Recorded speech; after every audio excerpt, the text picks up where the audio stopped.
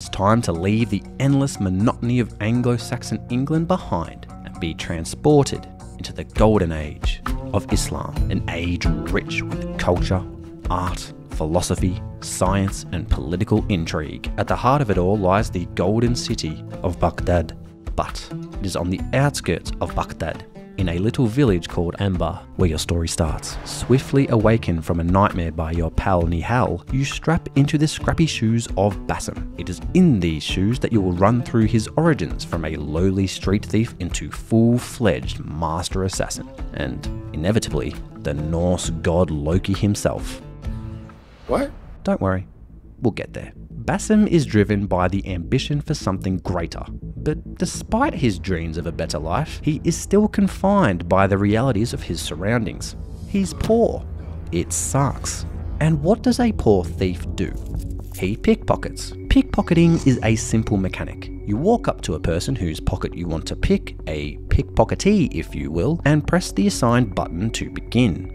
A yellow diamond will show up on screen and another diamond will move into its radius, but only for a limited time. You need to press the button again when both diamonds are joined, and if you manage that, the pickpocket is successful. If you don't, it fails. A simple and accessible mechanic. One that is easy to grasp and can be easily taught in the opening of the game, but one that also maintains variance from start to end. Every pickpocket is different.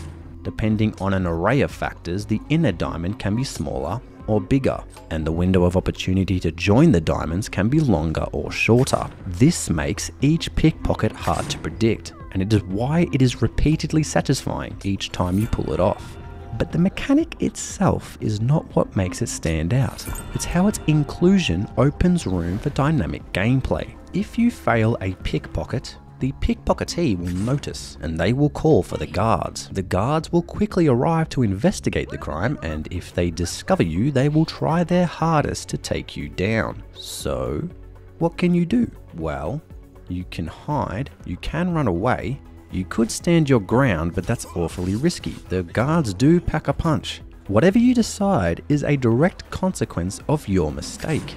In a game's world, the impact of your actions is vitally important. How NPCs react to you, how the AI controls the boundaries of gameplay. It makes your presence within it all the more immersive. When systems work in tandem with each other and not in conflict, it builds suspense for the possibilities of what can happen rather than anticipation for what you expect to happen. And this helps tremendously for the opening of Mirage, an old mechanic transformed into something new. And just like that, we're off to a great start.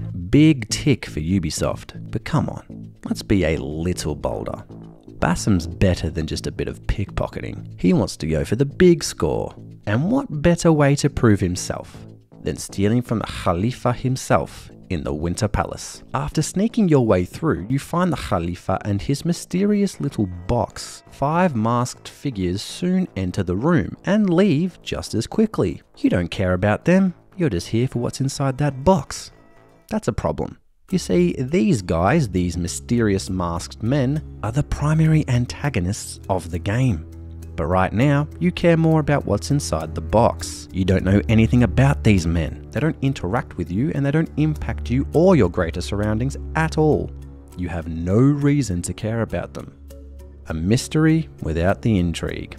Unfortunately, these men will remain a mystery, and an incredibly dull one at that. For now, it's time to steal the box from the boss. After making your way through the heavy resistance, you open the chest and inside lays a shard that displays a cryptic message. You attempt to decipher the message, but before you can make any sense of it, oh no! You've been caught. After a quick tussle, you try and get away until suddenly, a grave mistake. In your defense, Nihal stabs the Khalifa. Catastrophe. Disaster. 2 lowly thieves now responsible for the death of the man who rules the entire Muslim world. Well, it's more Nihal's fault, isn't it? I mean, she's the one that stabbed him. She's the one that killed him. Not you. It's her fault. The leader of the entire Islamic population murdered in cold blood. Man, you almost wish that you killed the Khalifa yourself. At least then you'd have a reason to care about what happens next. The chase is on. With your pursuers in tow, the only thing that matters now is the swift getaway. Escape. A staple of the Assassin's Creed franchise. Hell, the first Assassin's Creed trailer made it its primary selling point. Get in, stab stab, get out. With the entire city tracking you down, the stalker in the shadows quickly became the prey. The only safe passage was up. Verticality was your advantage. Sure, soldiers could follow you, but they didn't have your speed, your smarts, your mastery of parkour. The rooftops were your domain, and they weren't invited. Leaping from building to building, swinging between beams and vaulting over terrain, all in quick succession. This world was your playground, beginning with your blade and ending in their confusion.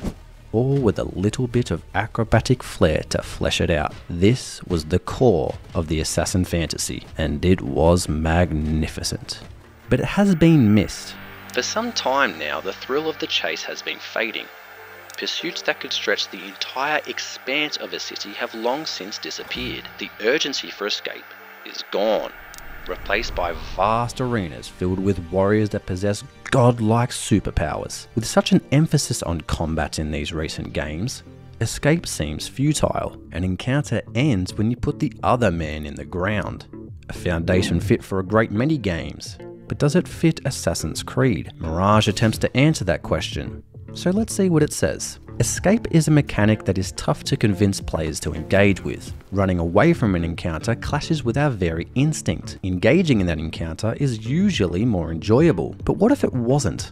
What if the encounter was challenging? And what if, more importantly, it was so dull, so repetitive,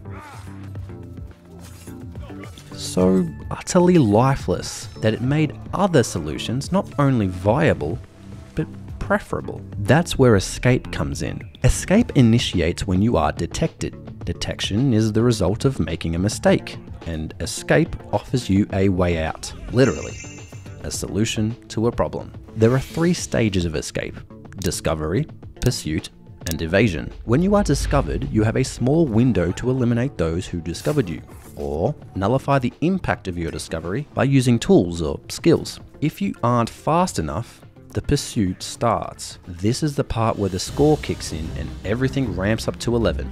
Dashing through the city's web of bustling streets, you twist around the tight corners of its narrow alleyways and eventually make your ascent to the top of Baghdad's elevated labyrinth. It's here where the advantage falls in your favor, and the expanse of your options grows limitless. Up, down, across, around. You can choose where to go and how you're getting there. Your pursuers may be a threat, but they are not in control. Once you've reached your route's end, it's time to evade. You can wait for the guards to give up, or you can use more effective strategies: hiding spots, benches, bushes, or blending in with the crowd. Eventually, the hunted one becomes the hidden one, and the escape is complete. This is the assassin fantasy fulfilled. This is Assassin's Creed at its best. But this is also Assassin's Creed Mirage, and Mirage is far from its best. The problem with escape in Mirage is that it has no depth. That's the simple truth. For escape to feel meaningful, you must have pursuers. In Mirage, you just don't. If you're detected, make a quick trip to the rooftops and boom, it's over. You have the high ground. It's easy to underestimate the power of the AI to consistently disappoint, and while it does try to surprise, it inevitably loses its footing and falls flat on its face. Granted, if you are detected, the guards will actively search for you as you trigger your escape, but they are far less likely to follow you, let alone chase you. This has considerable bearing on all other systems in the game. Having it be extremely simple to escape weakens the impact of making a mistake, particularly during stealth. If you're detected, just run up a building and wait. There might be a little more maneuvering here and there based on your circumstance, but that's about the extent of it. Guards never look up, so that's all you have to do. Stealth encounters can now be easily reset in a short amount of time, transforming escape into its worst possible form: a waste of time. Additionally, if you don't have anyone pursuing you, the challenge of combat is obsolete because it's so easily avoidable. But there is a balance to be struck, and it's all about efficiency.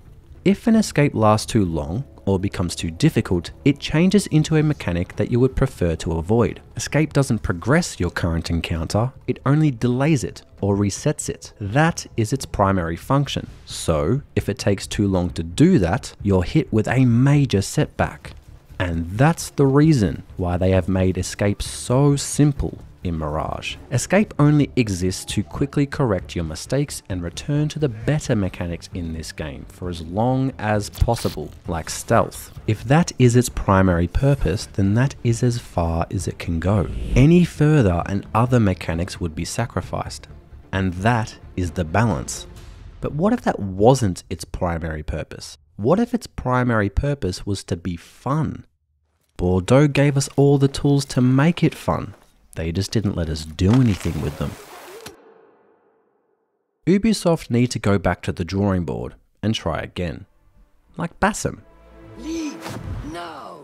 Oof, that was rough, eh? After the murder of the Khalifa, Basim finds refuge with the Hidden Ones, and after some more tutorials and a training montage, Basim is welcomed into the fold, and bingo bango bongo, we're finally off to big bad Baghdad.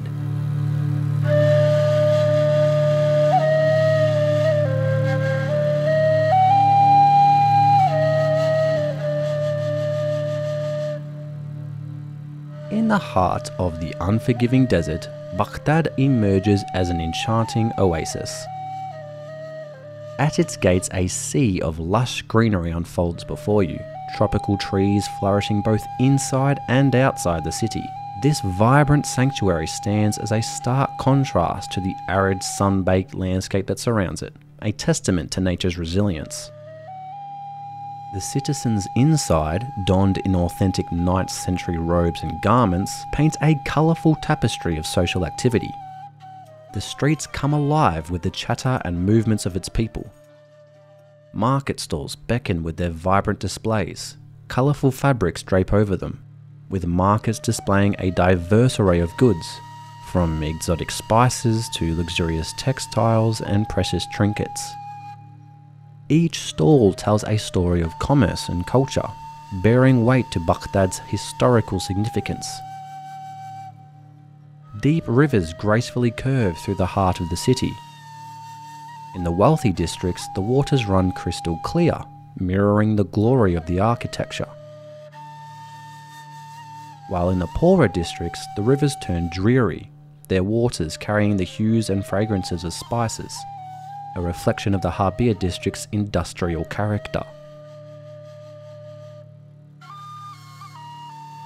Baghdad's architecture stands as a blend of elegance and simplicity, with iconic dome structures that harken back to another era. Rooftops are adorned with rugs and elegant carpets. It's on these elevated havens that citizens find respite from the relentless desert sun. So, that's how beautiful it is. Now let's talk about how useful it is.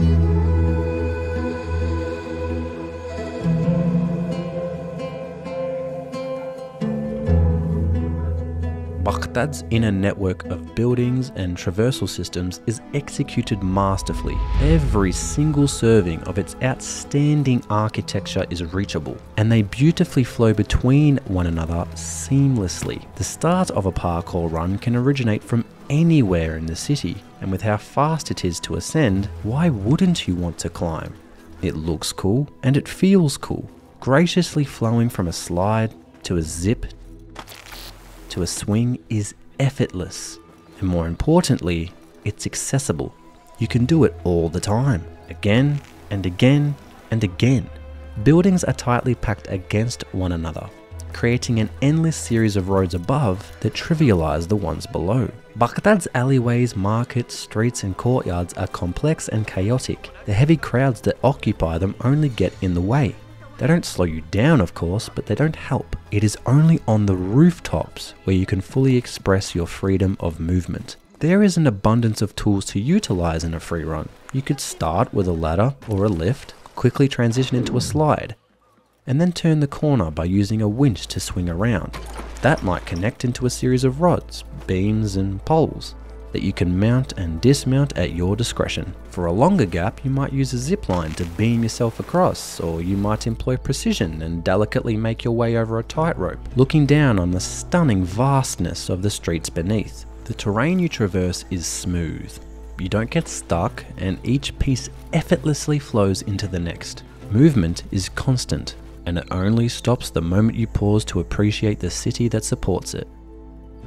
You don't have to stick to the rooftops though. You could take to the ground and employ a sprint, but the change of speed from Basim's basic jog isn't very obvious. What is obvious is the speed you get from a jump, from a climb, from a swing. So why run when you can fly? The buildings of Baghdad serve not only as the most enjoyable method of traversal in Mirage, but critically they are the most efficient. The rivers that flow in and out of Baghdad can be crossed with boats, but the boats never get you to where you need to go. For a tour of the city, they're excellent, but that is the extent of their function. What about mounts? They serve as the quickest method of movement outside of Baghdad, but not within. They instantly slow to a crawl once you enter the city limits, and navigating your way through the city in the saddle is irritating. Choosing the rooftops over the camel is then an easy choice, and nothing can take away from the speed and thrill of Baghdad's rooftops. Hardly any building is insurmountable, no obstacle can't be crossed, and in turn, the sensation can't be matched. The city and level design of Mirage is one of its strongest qualities. Once again, the fantasy of the assassin, the blade in the sky, has been perfectly realized. They've nailed it. The design of Baghdad is mesmerizing. The presentation of parkour is excellent. But what is it like to play? How does parkour feel in Assassin's Creed Mirage? Simple. It feels fucking terrible. The easiest place to start is with the controls. Where Baghdad is your playground, the controls are your prison. You have one input when you engage in parkour. One. One button to jump, one to slide, one to swing, one to vault, and one to climb. Unless you want to go down, now we have two inputs. Wow. Not only is that undeniably restrictive, it's also a miracle when it works. When you assign an array of actions to one input, it's up to the game to determine what happens next. Maybe you wanted to jump. Maybe you wanted to climb. Maybe you just wanted to make a tiny adjustment. Too bad. The game doesn't care. The game is going to do exactly what makes sense in whatever context it finds itself in. And when that context is simply getting from A to B, the game does a fine enough job. Go forward, press a button, and the game will do the rest. You have the controller, but you have no control. A control scheme doesn't need to be complicated. It doesn't need to be simple either. What it does need to be is responsive. Responsive to your inputs, your planning, and your actions. You only need to look at the tools system in this game to understand what I'm talking about. More on that in a bit. Being able to manipulate the controls in a sequence and manner of your choosing allows for the freedom of self-expression, which is fundamental to the core foundations of parkour, which itself is core to the foundation of Assassin's Creed. Parkour was not just about side ejects, back ejects, and ledge grabs. It was about moving through the world in whatever way you wanted to. This way may not have been the most efficient. It may not have been the fastest. It usually wasn't, but it was your way. You were responsible for finding your path through the world of Assassin's Creed, and that responsibility was liberating. But now, all your control, all your expression, all your freedom has been stripped away, all for the sake of accessibility. But let's be clear. This isn't accessible. This is lazy, and like I said, this is only the start of the problems with parkour. As pretentious as it sounds, parkour needs to be handled with grace. The movements of an assassin need to be swift, and they need to feel intentional. Each jump carries your momentum forward, so each landing must bear the weight of that impact. It's only with an assassin's balance that you can easily flow into the next maneuver. And it's with this sequence of maneuvers that the glory of parkour can reach its ambitious heights. The animations. I'm talking about the animations, man. They suck. The problem with the parkour animations isn't that they look bad, some of them actually look great. It's that they feel bad. Swinging is a prime example. The start of a swing feels okay, but the landing always feels bad. The reason being, when Basim lands, he is pulled toward the next platform rather than allowing his momentum to carry himself forward. Each piece of terrain feels like a magnet that forcefully drags Basim to it. Basim's momentum doesn't flow, it stops, and then starts, and then stops. You're not moving through the terrain, you're being pulled through it. Let's take the winch for example. You jump, Basim grabs the winch, and you swing around the corner and make your landing. 99% of the time, it works every time. It looks good and it feels good. And there's a simple reason for that. Context. You can only approach a winch from one direction. The speed in which you approach it is consistent and it swings you around in only one direction. It's then easy to illustrate its momentum because it's consistent every time. There are no other variables. You can't drop onto it from above and you can't hang onto it from below. You can't even change the direction it takes you. The context is the same every time. It's predictable, both in its function and its presentation. It's fun, but it's shallow. You could even say it's scripted, like vaulting, or sliding, or zip lines. They all feel good because they're scripted. You approach from one direction, you are taken in one direction, forward.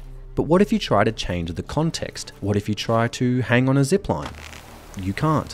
What if you try and climb instead of vault? You can't. And how does it make sense that you begin a slide from a standstill? It doesn't. When you introduce context into Mirage's movement, it begins to show its ugly face. And that's why Bordeaux tried to remove as much context as possible. Most of the time, you traverse the rooftops in a straight line. You might start with a slide, then run up a ramp, then a quick zip line descent into a cool pole vault, then a nice jump through a window. But if you go slightly offline, it doesn't feel too good, does it? The city is designed to be traversed in a straight line. That's why all the terrain is so closely packed together. So when your parkour inevitably fails, it doesn't feel that bad. You know what does feel bad? Crossing rivers.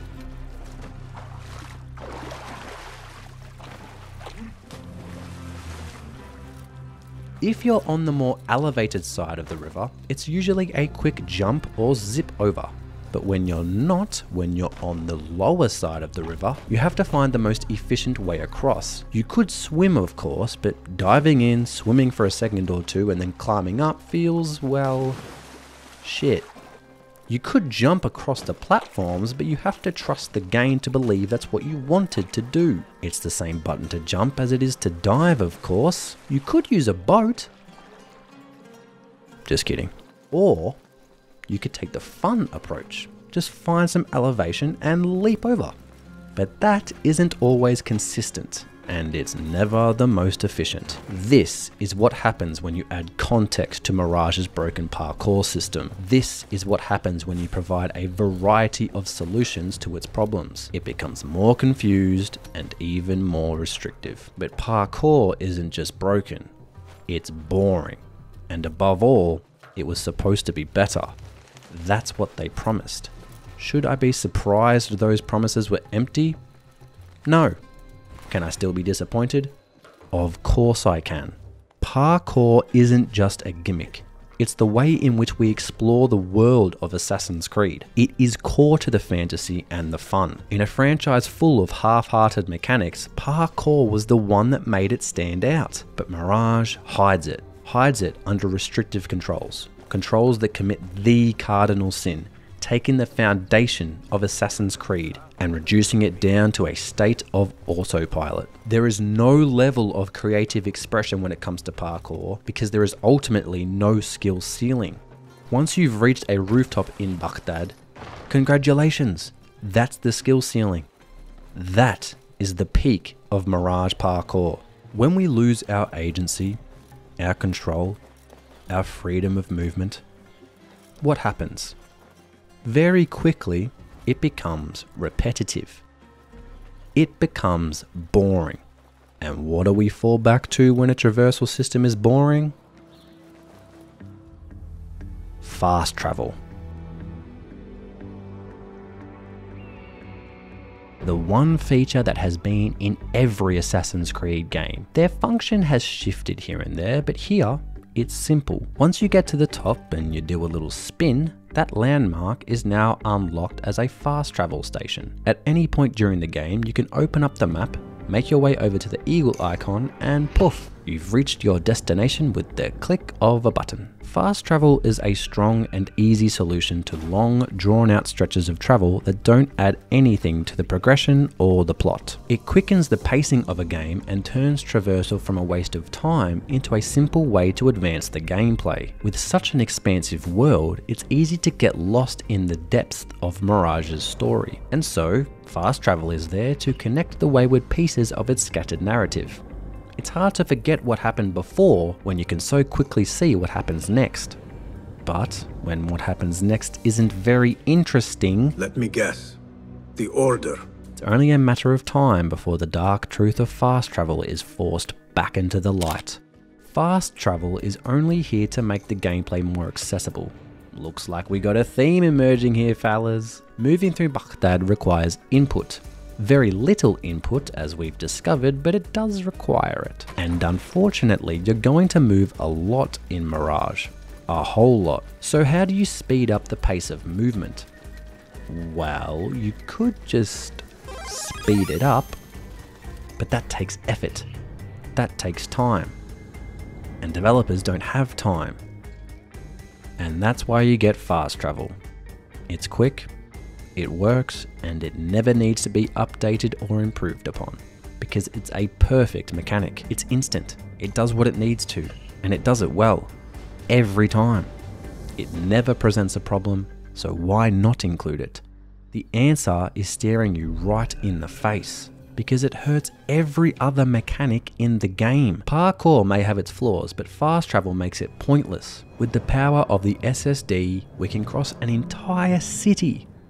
Hell, an entire map in mere seconds. A magnificent mechanic, buried alive under the weight of a really fucking stupid one. Fast travel betrays the world it's founded upon, all for the ease of access. The beauty of Baghdad, replaced by a dark, ugly loading screen. But among all the other problems in this game, it isn't really criticized, because it's a choice you don't have to make. I know I didn't. I also chose my own control scheme. I also chose to play on hard. All of these decisions enhanced my experience, and so I tolerated the fact that I had to make them. And so we tolerate, and we keep on tolerating, because we believe if we tolerate enough, if we just stay patient, we might just find a good game after all. And so we continue to scale those viewpoints, not because we need to or really even want to, but because that's the Assassin's Creed thing to do.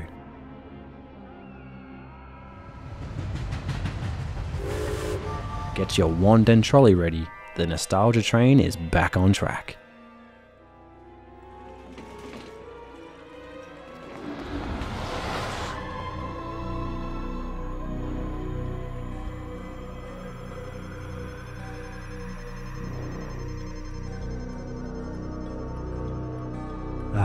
The Assassin Bureau. A reminder of the simpler times. A time when the Middle East was center stage, the targets were lifeless, and the voice acting even more so. All this time, I never told you I was sorry. Too damn proud.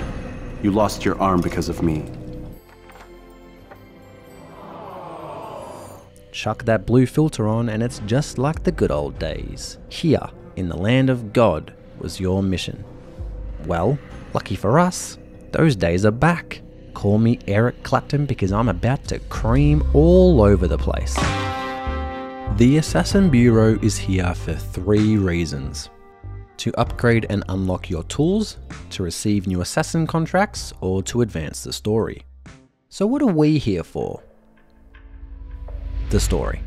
Oh, don't worry, we'll be back very soon. Upon reaching Baghdad, the story branches out, allowing you to tackle each mission in whatever order you wish. Freedom? Excuse me? Each mission begins with an investigation that takes you to one guard outpost, to another guard outpost, to, you guessed it, another guard outpost. And each of those investigations end with you making your way through an even bigger guard outpost to finally assassinate the big bad boss. So how do you make your way through all these guard outposts? Well, with your tools, of course. See, I told you we'd be back, but I can't talk about the tools unless I talk about the stealth. So, here we are, finally, the core of Assassin's Creed Mirage, arguably the primary reason for its existence in the first place. Stealth, a feature that hasn't only been dismissed in the recent entries, but openly mocked, disregarded, gutted, utterly butchered, and yet, here we are. The wait is finally over. They promised a return to bring back what once was the foundation of Assassin's Creed and make it great again.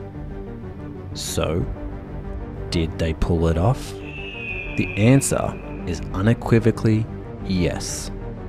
Stealth is back, motherfuckers.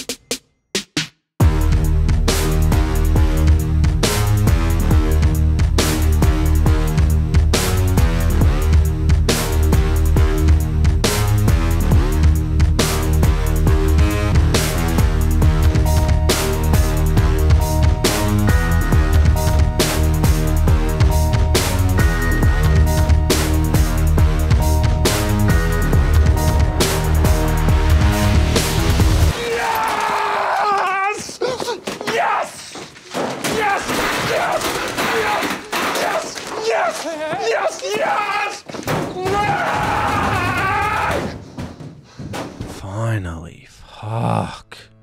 It's funny how one simple change can either destroy a mechanic or deliver it back to greatness. One hit kills. Every single enemy in this game goes down to one simple stab to the chest, to the throat, the spine, or wherever else makes sense. Every single enemy. Except for one. But hey, we're being positive here. Let's keep it that way. It's hard to illustrate just how good stealth is in Assassin's Creed Mirage. Sneaking around for minutes on end can look boring, but it's not. It's great, because it feels great. And feelings are hard to put into words, but I'm gonna try anyway, so let's see how I go. The best thing about stealth is its difficulty. I don't mean in Mirage, I mean in general. Stealth is fun because it requires you to use your brain. Combat is reactionary. They do something, you do something. They swing, you block. That's why Souls-likes are so popular, because their combat requires you to think ahead. And when you think harder than the AI does, that feels good. That is your big brain moment. In Mirage, stealth is split into 2 categories, melee and ranged. Pretty standard stuff. Let's start with melee. In melee, you have one weapon. On the surface, that may seem restrictive, but for an Assassin's Creed fan, the hidden blade is all we need. It's the only thing we need. And if you change it, I will massacre you! I will fuck you up!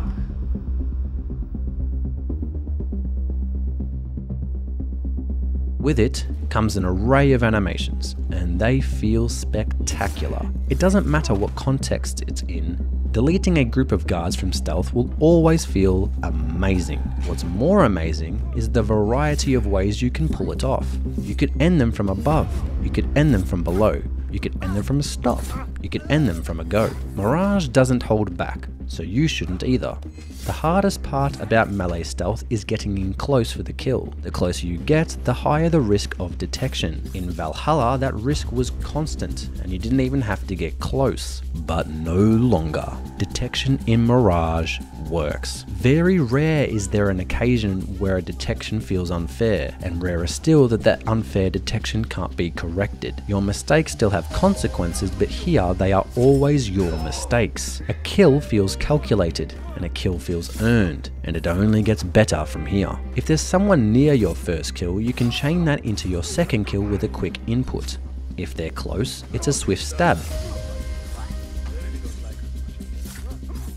And if they're further, a throwing knife will do the trick. This doesn't just add some visual pizzazz, it adds some mechanical pizzazz. If you can chain one kill into two, that allows for deeper preparation at the start of an encounter. A nearby guard who would have detected you can now be dealt with before they even notice you. And so, the intelligence of stealth is met with the intensity of speed. And speed is important for Mirage's stealth. You can't go from blitzing through a city to blending with a bush. Not for very long at least. It's the speed that makes stealth so good. Sure, the crouch makes you slower, but not by much. And critically, you can still accelerate while crouched. This means you can make decisions on the fly, ascend to get a higher angle, adapt in the face of a wayward patrol, advance on an open opportunity. The speed of stealth is its greatest quality. That is, until you take everything else into account. Ranged. With a little bit of aiming, it's time to get maiming. Throwing knives, smoke bombs, blow darts, noisemakers and traps. All contextual tools that in unison really make you feel like an assassin. Let's talk about the throwing knife. One shot to the head, dead and dusted. These are, without a doubt, the most overpowered tools in the entire game. But we don't play Assassin's Creed for balance, we play it for fun. And my god, these are fun. With the right upgrades, you can throw these from anywhere and hit anyone. The challenge is making sure you hit them in the right spot. Right between the eyes. If you don't, the kill is never guaranteed. And so we introduce some skill into stealth. Not much at all, but some. The throwing knives, like all other tools in this game, are a consumable. Early game, this presents a problem. Their scarcity is significant. If you run out, you're forced into melee, so their usage needs to be carefully considered. Target neutralized. You need to prioritize your targets properly. A miss is costly, so practice is essential. And once you get to late game, your practice is rewarded. You learn quickly that throwing knives can be easily restocked. And alongside some certain upgrades, you will never run out again. The rarity of throwing knives, replaced by the push for accessibility. But here, it doesn't matter. Why? Throwing knives aren't great because of how they work, they're great because of how they feel. And they feel fantastic. Like smoke bombs. If you've got your head screwed on straight, the smoke bomb will become the first optional tool you will unlock. Their usage is simple. When you deploy them, either from afar or close, they explode and release a cloud. Every enemy caught within that cloud is stunned, leaving them vulnerable for a quick takedown. The best thing about the smoke bomb though, is that you can use it in every scenario in the game. You can use it to close the gap and take down a group in quick succession. You can use it as a getaway from a sticky situation. You can even use it to block line of sight. And because it detonates upon collision with the ground, aim isn't important. It has a wide radius when it explodes, and the duration of the effect, even without upgrades, is very forgiving. You can use it preemptively during stealth, you can use it as a reaction upon detection, or you can use it as an end to combat. That might seem incredibly unbalanced, and it is, but it's fun. So who cares? Assassin's Creed never relied on balance to be fun. It relied on fun mechanics, and we've got one. We've also got the noisemaker, the blow dart,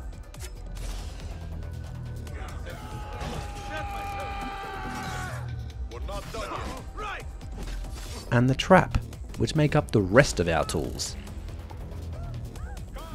All three of these are a little more circumstantial and a little less versatile. They are also primarily used in a stealth state. That doesn't mean you shouldn't use them though. Some of my favourite moments came from using them.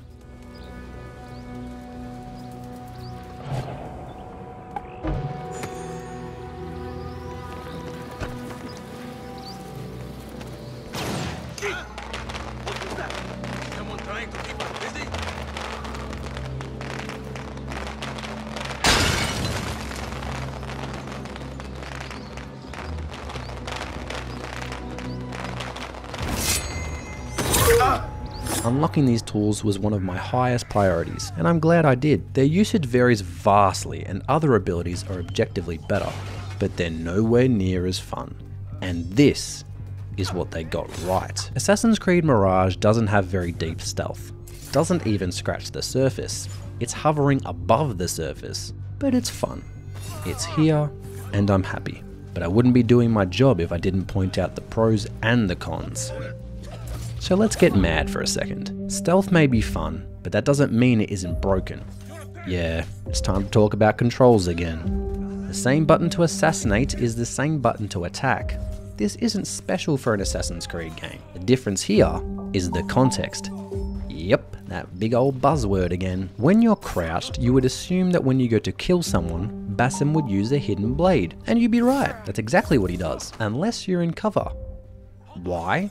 I have no idea. Sometimes he does, and sometimes he doesn't. Sometimes he snaps to cover, sometimes he doesn't. Sometimes it takes one whistle to bring a guard over, sometimes 20. Sometimes you can chain assassinations, sometimes you can't. Sometimes the animations are quick, and sometimes they're slow. You get it. My point is this. The stealth is very inconsistent. In an already shallow system, this is annoying. What's unforgivable though is just how shallow it really is. Entering stealth for the first time is the same as entering stealth for the 10th time, the 50th time, the 500th time. It's the same every time. You might approach from a different direction and in a different spot, use different tools, but all in all, it's the same every time. You scout, you sneak, you slice. Getting detected changes things, absolutely. But stealth ends when you're detected. We've already explored how bad escape is in Mirage. So how do you make stealth deeper? They already gave us the tools. They just didn't let us do anything with them. I want you to have a look at this. Looks terrible, right? No assassin in their right mind would wear that. That's the point. This is a disguise. There is a grand total of 2 disguises in the entirety of Assassin's Creed Mirage. 2. And they are usable in 2 scenarios. Outside of those scenarios, they're useless. But you know what they do? They fundamentally change the way you approach stealth. Social stealth is used to hide in a crowd as you make your way toward a target. But what if you didn't have to hide in the crowd? What if you were the crowd? That takes social stealth, a system that has been here from day one, a system that has never been improved, never really been effective, into a system that can dramatically change the entire foundation of stealth. You wouldn't have to kill everyone anymore. You could if you wanted to, but you wouldn't have to. An assassin has one target in mind. So why not give us more ways to take them out? Ubisoft Bordeaux did just that. The hell are you supposed to be? I'm vengeance. But they only did it twice. We need stealth to evolve, to go deeper. We need stealth where we can plan ahead, but not predict the outcome. But we haven't had stealth for a long time. So for now, having it at all is enough. I guess I should probably talk about the combat now, huh? Ugh, do I have to? Fine. Parry, dodge, hit. Hold button longer, bigger hit. Damage sponge is gone, counter kills back. But cool animations alone don't make for good gameplay. And that is that. So there. I took the same amount of time to talk about it as they did to develop it. Let's move on. For what it's worth, the return of stealth is awesome. So awesome, in fact, it makes every other mechanic in this game look worse. Like the combat. We all know the combat is terrible. In every respect, it's one of the game's biggest flaws. And that's intentional. By it being so fucking bad, it makes the stealth that much better. But the combat isn't the game's biggest flaw. Oh no, it doesn't even come close. The worst part about this game has been obvious from the very start. It's clear as day. You see, the worst part about this game isn't the combat. It isn't the parkour. Hell, it isn't even the brain-dead mission structure or the dialogue that makes your ears bleed. It's far simpler than all of that. It's Basim. It's unfortunate, but it's true. A character doomed from the very start, and the only protagonist in the entire franchise whose story was already told. How do you develop a character when you already know what they become? It's not impossible. It's been done before. It's still being done now. All the time. But it has been done so much better than this. You see, Basim isn't a boring character. He's not even an annoying character. He's actually a very interesting and compelling character in Valhalla. But this is Mirage. And that's exactly what Basim is. A mirage. You think I was going to make this video this long and not make that joke? Come on, you should have expected better. I definitely did. With Basim, I mean. Basim is a character you do not care about. You have no reason to. He has no family, no friends, and no purpose. But above all, he has no character. Basim can't be defined by any one trait, because he has no traits. He isn't stoic, he isn't charismatic, he isn't stylish, he isn't wise, he isn't fearless, he isn't entertaining, he isn't inquisitive, he isn't witty, he isn't committed, he isn't compelling, he isn't likable, he isn't a good character. Because he isn't allowed to be. This game was made to explore his origins. We spend about 1/10 of the game doing that. The rest is frankly just bullshit until we find out how he becomes Loki. We'll get there, I promise. Mirage gives Basim no time to develop as a character. But Mirage was made to develop Basim. I don't know. Okay, let's explore this a bit.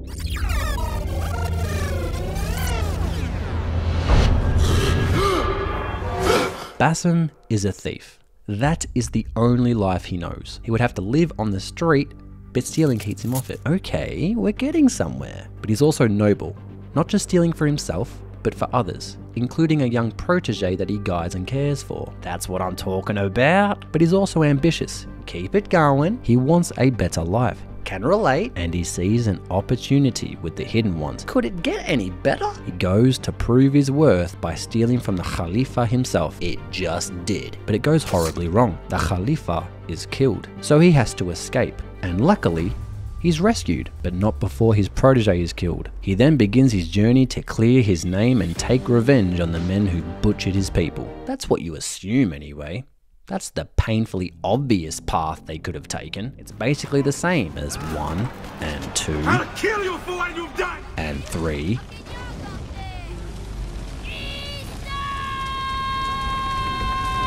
and Brotherhood and Unity and Origins.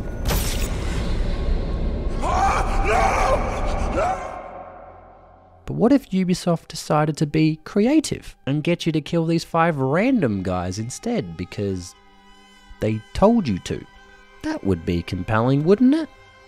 Turns out it wasn't, and the story is thrown out the window, and with it all of Basim's character development. We can't empathize with Basim because he has no identity. That's okay if he was trying to find it, but he isn't. Not until the very end of the game. Why then?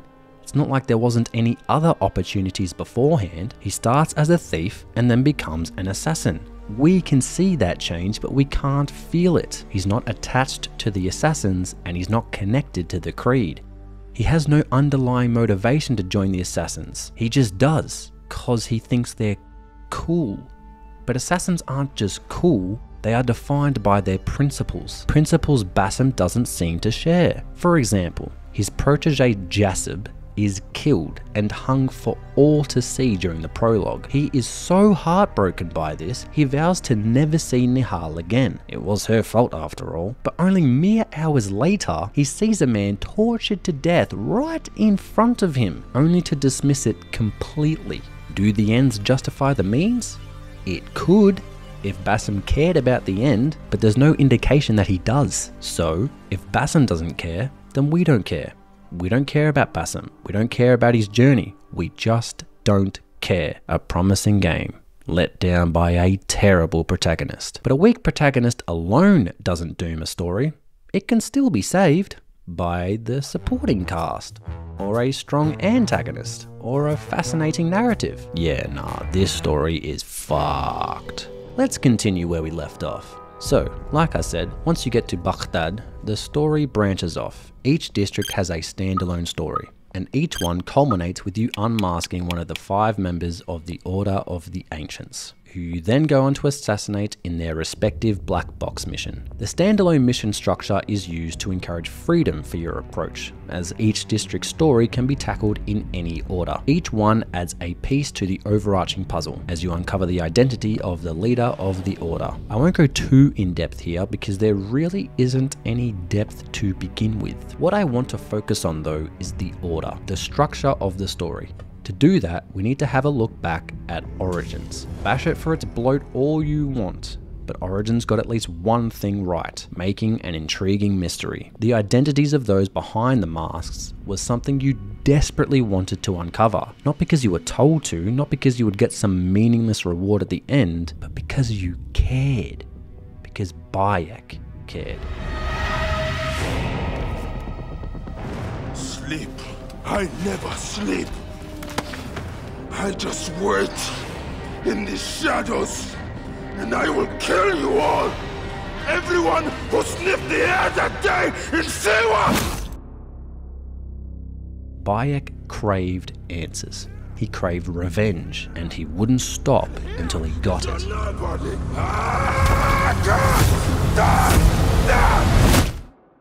The mask was a question, and taking it off was the answer. Who did this? Why did they do this? And how is this all connected? The Order worked not because of who they were, but because of what they represented. In Mirage, the Order can work, but only when it's structured around the game's story, and not its gameplay. They either need to make you care about the mask and what it represents, or the face underneath.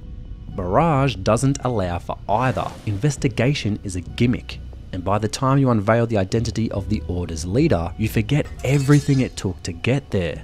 You forget about the world of Assassin's Creed Mirage. And that is its biggest tragedy, because the world is fucking mesmerizing. The golden age of Islam, the golden city of Baghdad. But as soon as the credits roll, it's all forgotten. Ready for a quick history lesson? Don't care, you're getting one anyway. 861 AD to 870 AD, a time of massive political upheaval, where leaders were getting killed and deposed left and right, including this guy. It was fucking Game of Thrones out here. And it has since become known as the Anarchy at Samarra. And that is when Mirage is set. Can you tell?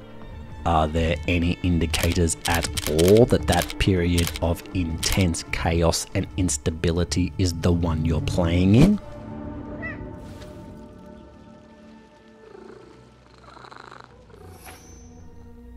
Nope. The major players are all here, but they have nothing to do. And because of the structure of the investigation missions, they are given no time at all to develop. Wasif, Ali ibn Muhammad, Al-Mutawakkil al-Allah, all central people of this period, all sidelined for no reason.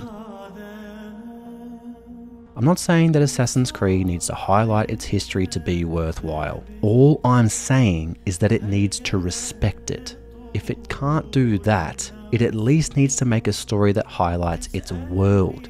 Brendan Angelidis tried his hardest to rectify those mistakes, but a banging soundtrack can only go so far when it doesn't have the story to match. But here's the thing, Assassin's Creed Mirage doesn't just rely on its story to deliver its historical foundations, it relies on its world.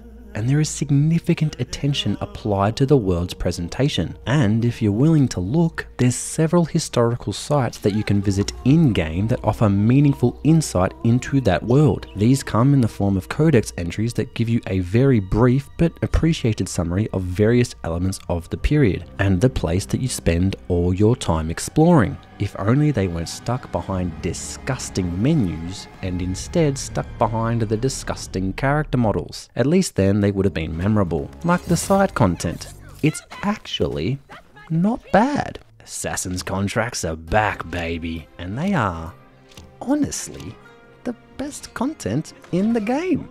I'm not joking. They're like really good. There's variety, both visually and mechanically. They're open, allowing freedom of approach, although limited still. There's plenty of them, and they mark the return of optional objectives. Now, optional objectives are a polarizing topic of discussion in this community. On the one hand, they're annoying, because they present a fail state that wasn't there before. Although the objectives are optional, the feeling after failure, frustration, isn't. It serves as a stark reminder of just how shit you really are. But on the other hand, optional objectives offer an alternative way to finish your mission. And although it's still not dynamic, it is different. And different is refreshing. That is, of course, until you stumble upon the return of a not so welcome feature. Tailing missions. Ubisoft! What was the reason? What was the reason? I just explained the reason. What was the reason, bitch? I don't need to explain myself to you. And what was the reason? Why? Tailing missions are universally hated, and despite all this rage for 15 years, they are still here. Why? Tailing missions were good for one thing. They allowed a character to vomit out exposition and the player would tail them to absorb more context for the story. That's it. Enough with your inane prattle. In every other regard, they obliterated the gameplay. They brought the pace to a screeching halt, they are the most restrictive mechanic in the game, and above all, they're just so fucking boring, man. But in Mirage, they're even worse. You don't get any exposition, you don't get a timer when you lose line of sight, and in some missions you can't be detected. Why? It's a goddamn enigma. And enigmas are basically treasure maps that, upon collection, can lead you to various cosmetic rewards scattered throughout the map. They're made obsolete by Google, but it's good to know development time went somewhere. When you're exploring, you will also stumble upon a number of chests.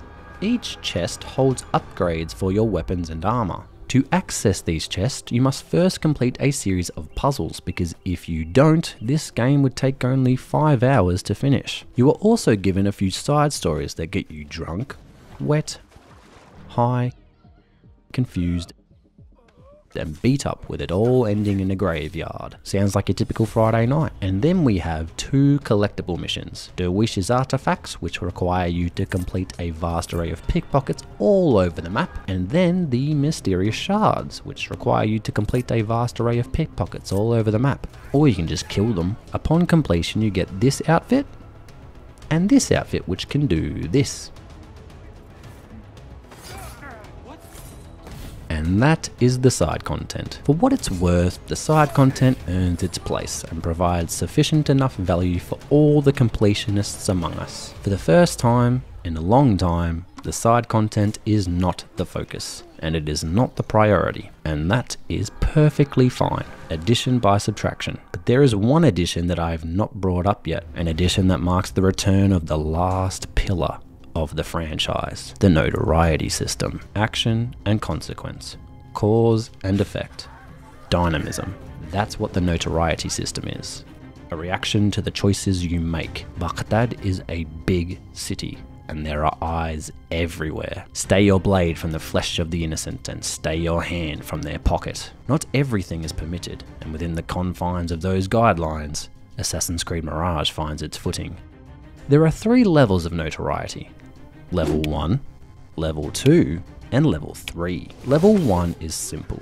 Kill a few people, pick a few pockets, and the guards will be far more suspicious. But it's Level 2 and Level 3 where things get interesting. Let's start with Level 2. As you get increasingly careless with your violence, your infamy will raise, and as a result, the city guard will employ more ambitious tactics to stop you. The rooftops, which once were your sanctuary, are now your cage. Archers make their way up high to force you back down low.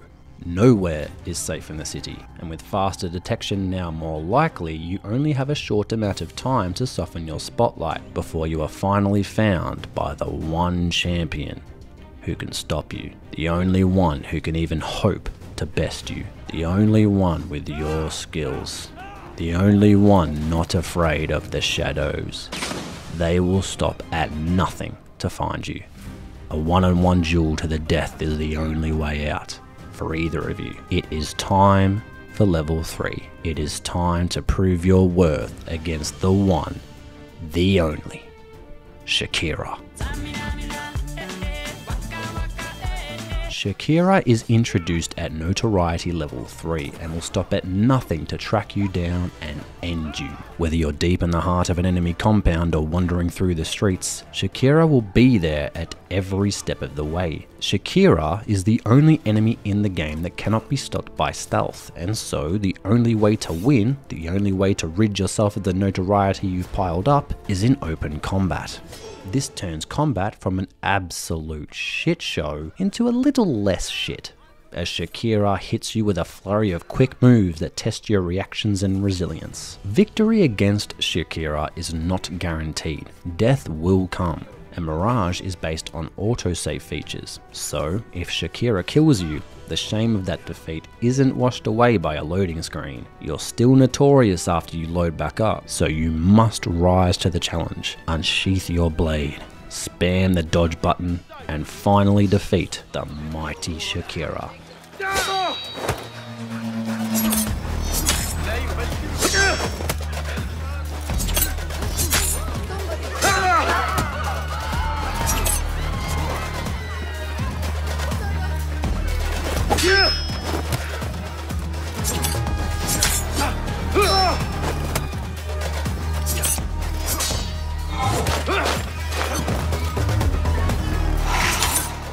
Ruthless killer! Terrified eunuch, more like! Look!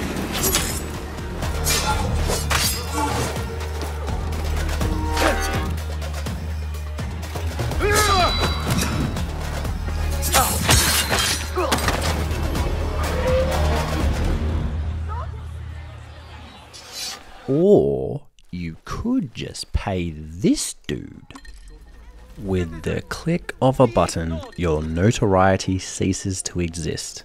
It's like nothing ever happened. All 3 levels of notoriety gone in the blink of an eye with a swift nod and a handshake. This isn't free though. A new currency system is here.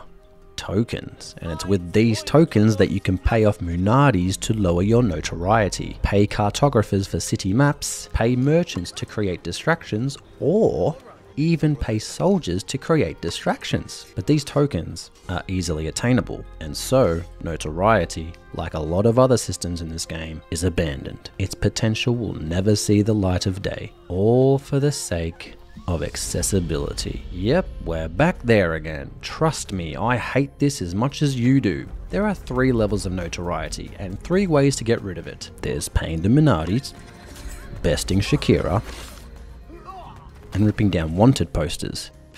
The Munadi and Shakira remove all your notoriety, and the wanted posters remove 1 level at a time. And that's to maintain balance, because wanted posters are all over the place. It would trivialize notoriety if they did any more. But this isn't balanced. The token system is a decent idea, rewarding your exploration of the world by removing the obstacles in your way when you move through it. But it's half-baked. Tokens are easy to come by. With Shakira on your ass, it's easy to just press a button to get her off you. But why would you? It's Shakira. She's the best part. We don't want tokens. We want Shakira.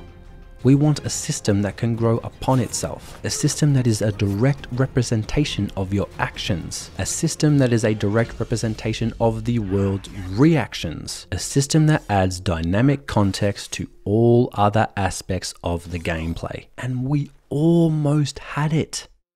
Shakira represents what this system could have been, a challenge where the outcome was never guaranteed, the world watching your every move, and one that could match your every move. We need Shakira.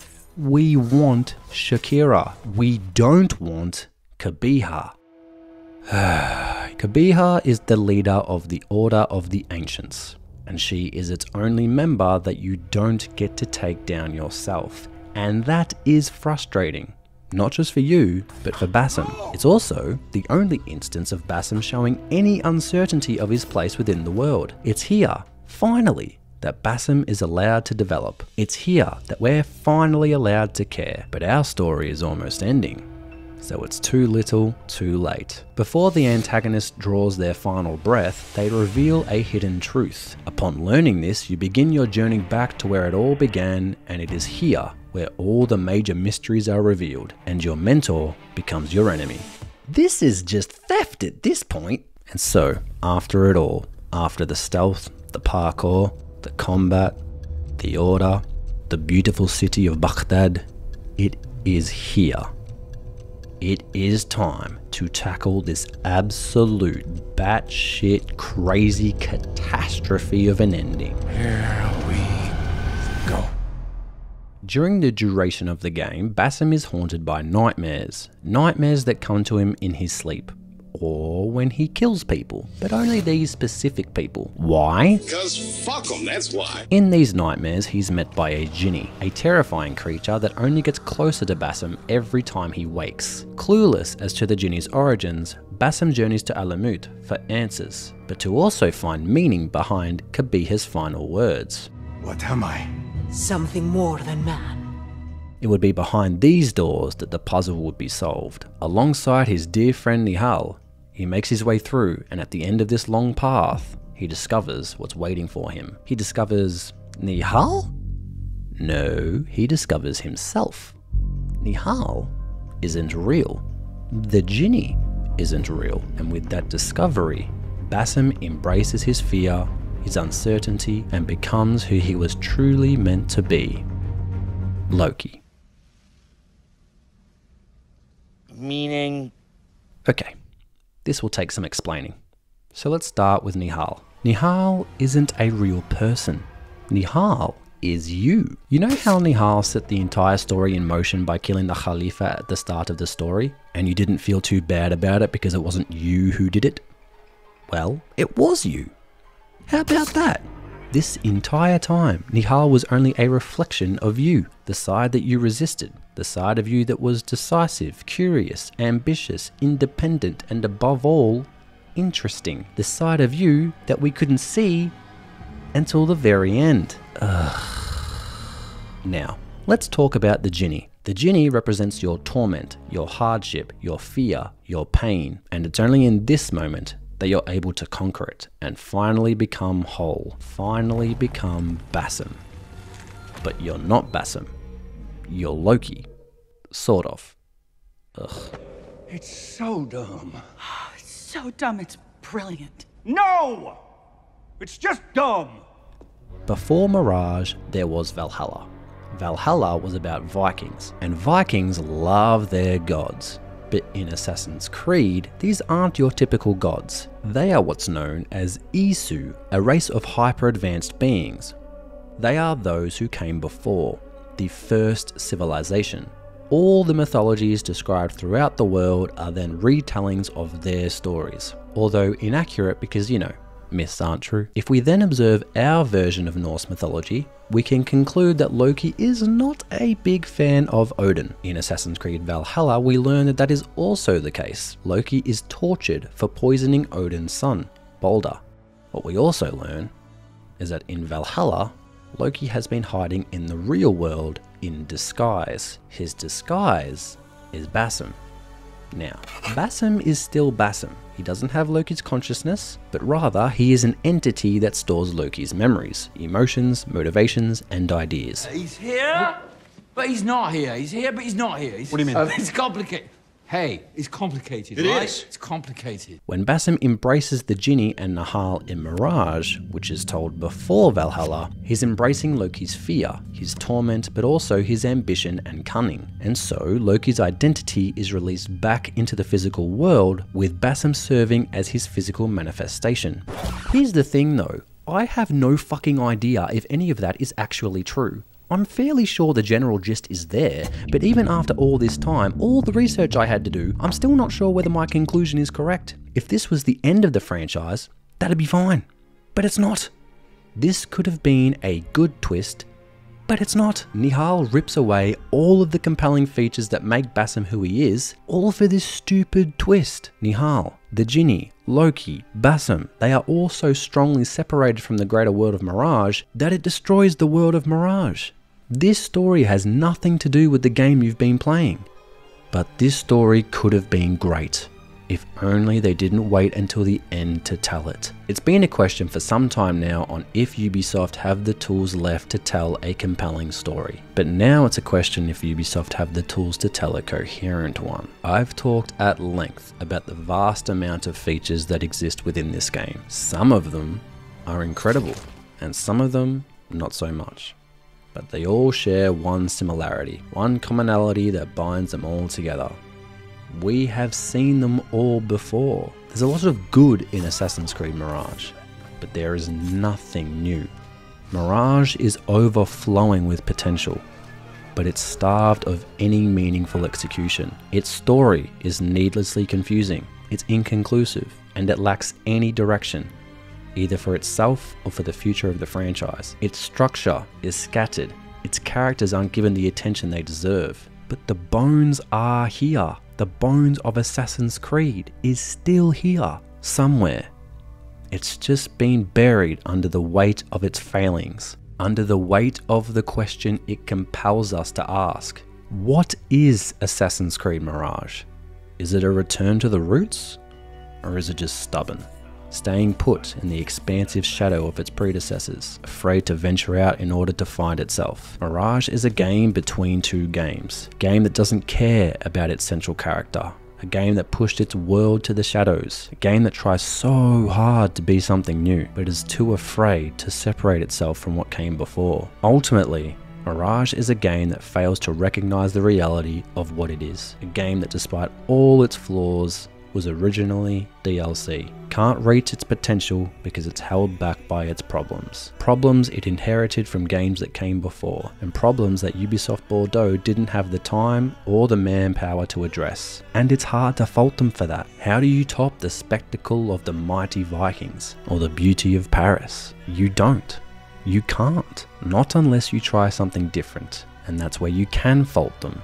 Because there is nothing new. There is nothing that surprised me.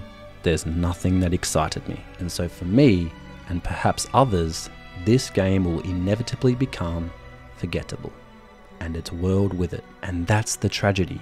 Because I love this world. It's incredible. It's one of the best we've ever had. And I've adored every one. And despite what I've said, I really did like this game. The stealth, the parkour, those fucking rivers, man. None of it was perfect, mind you, but it did the job. I enjoyed my time with Assassin's Creed Mirage, but because of those problems, those mistakes, that unmet potential, I have no reason to ever play it again. Thanks for watching.